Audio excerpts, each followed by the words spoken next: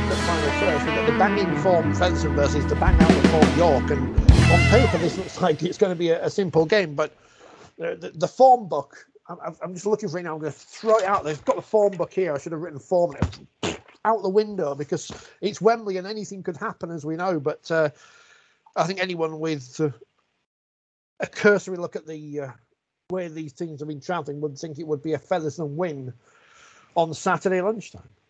I think it probably will be, but the one thing that York will be holding their hat on is they have a lot of experienced players in their ranks who played in finals or been in big games, and that, you know, might just tip the scales, because whilst Featherstone clearly are the side that you would put your money on if you had a shilling to spare, Wembley in the sun with 45,000 people in can do funny things to players who haven't been there before.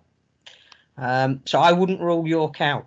I think if they can get a performance out of the likes of Danny Kerman, Ryan Atkins, Adam Cuthbertson, Kieran Dixon, it's not a foregone conclusion that that level of experience, if they can keep themselves in the game long enough, that could be the difference. I think you'd say Featherstone are going to be the favourites. I think you'd probably, at this stage, you know, Wednesday night, will probably say they're going to win. But it wouldn't surprise me if York did. The good news for Featherstone is, as opposed to York, if York do an open top bus tour around York, it'll take a couple of hours through Fevis, just up and down that main street. So that's all it'll take them if they win. And they're allowed back in their bar to celebrate, which is the other good news for Featherstone. Before I get in trouble. So I think I've been banned from Featherstone. I think half the Featherstone end is going to be full of members of my family as well, which is quite amusing. And that's followed by the Super Challenge Cup final, St Helens versus the Castleford Tigers.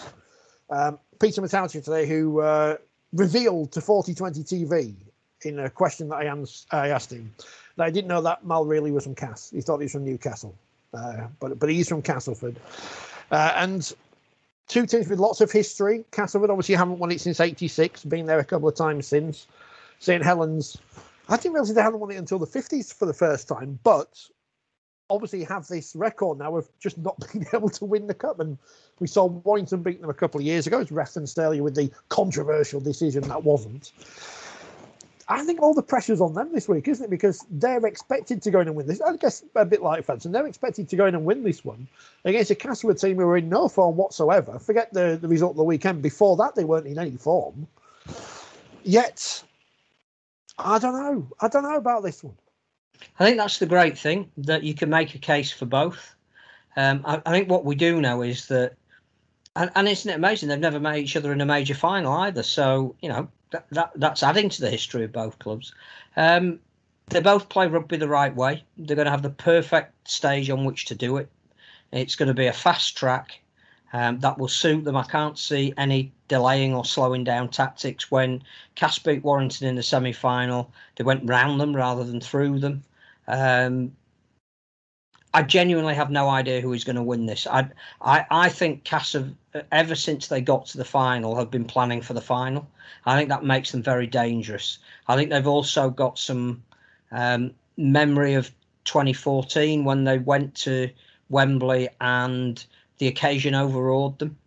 I don't think it will this time. I think there are still quite a few there with a memory of what happened in 2017 as well, which was a different sort of occasion. But again, on that big stage, they were found wanting. Well, quite a lot of those players, the likes of Ollie Holmes, who's leaving at the end of the year, they now know what to expect. It won't come as a surprise to them. They will be absolutely 100% focused.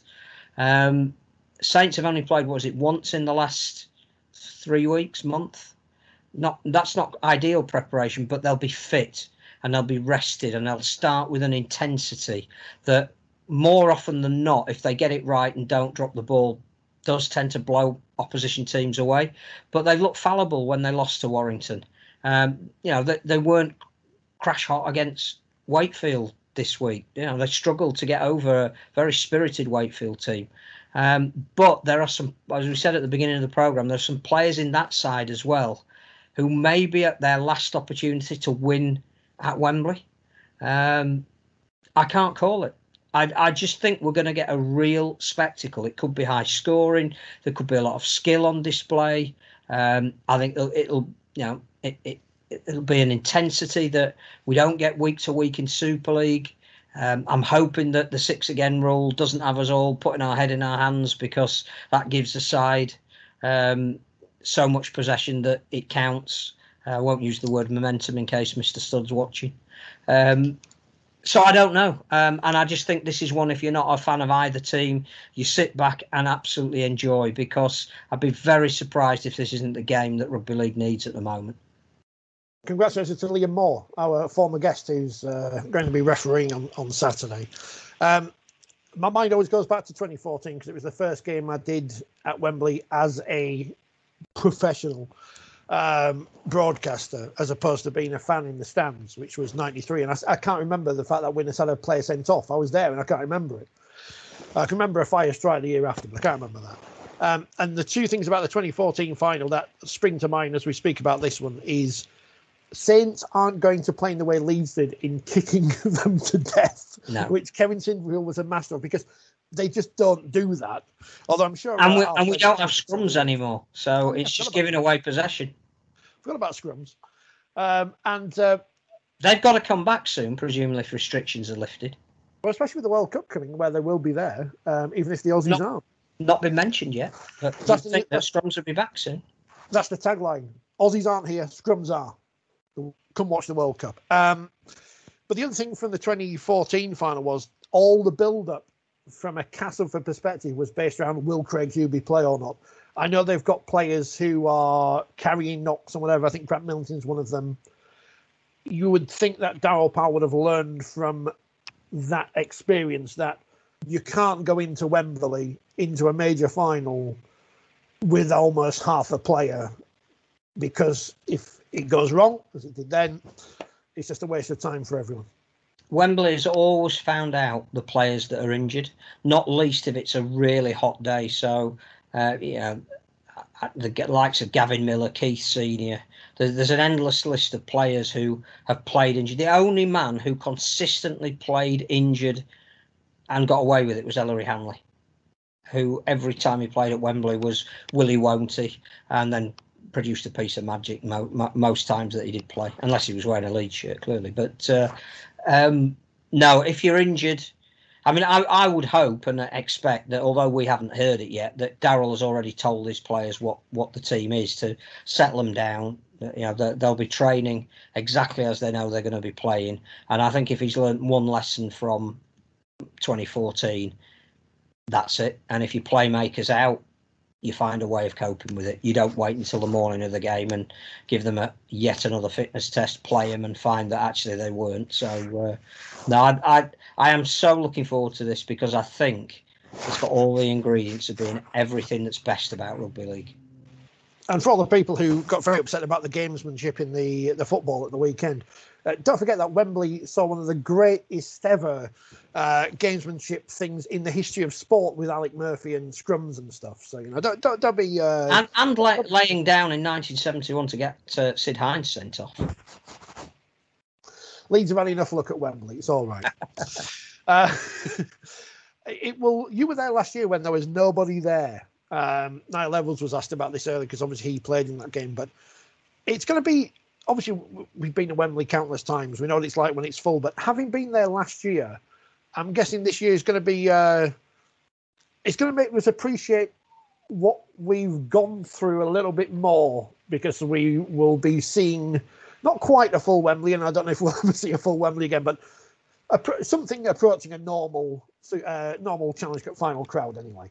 And it's going to be a shock to the players, because don't forget, they've been playing without crowds for a very long period of time, and with restricted crowds. They will be blown away by suddenly playing in front of 45,000 people. And that may affect some of them.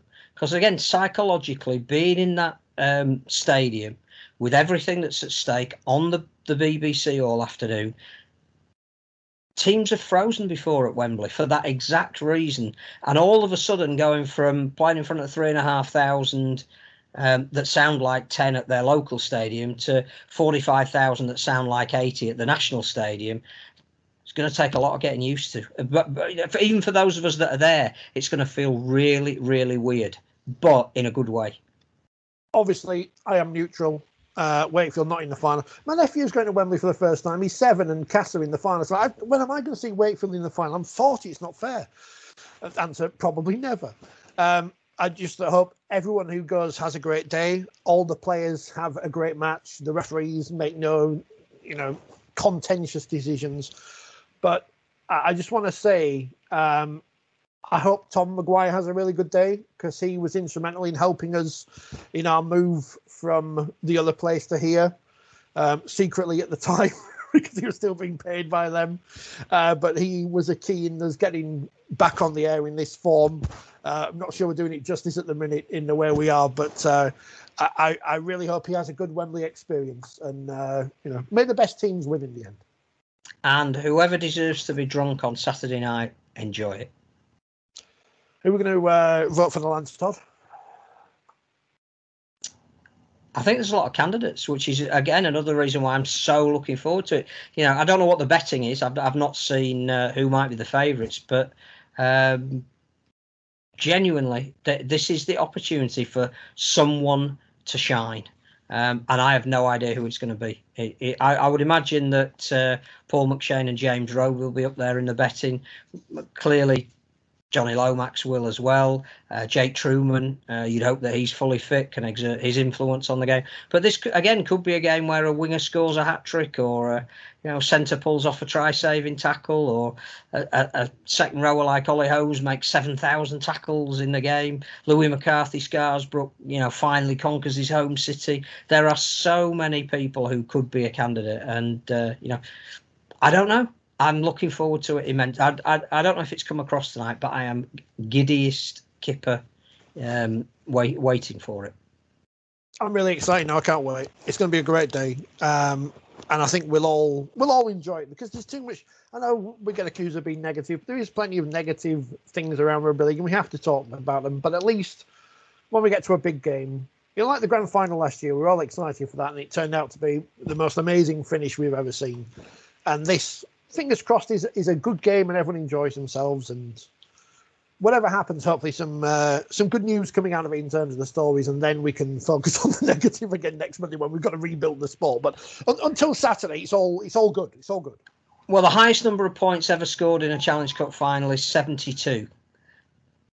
Have 5p that might be beaten this weekend. And maybe someone can try score 4 drop goals, because 3 is the record held by the man who's not on the statue. Always goes back to that. Phil, thank you very much. I think we've spoken about everything. The new issue of 4020 is not out this week. It's out next week.